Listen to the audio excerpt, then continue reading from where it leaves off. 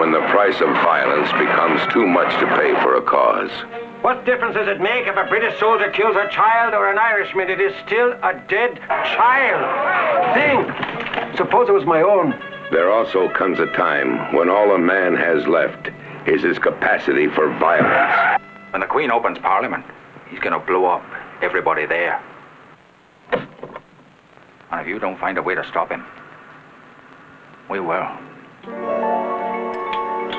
Rod Steiger, a ticking bomb, looking for a place to explode. Remick, the woman who offered him one more chance to live.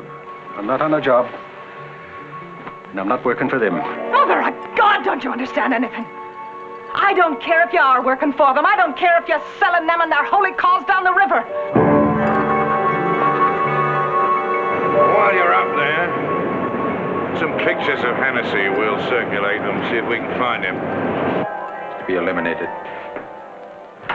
He's armed. He's killed. He's got 30 pounds of jelly. This isn't Belfast. It's not a battlefield. It's London, and we stick to the book. Well, Hennessy doesn't. He's got his own set of rules.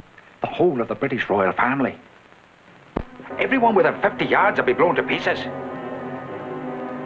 My God.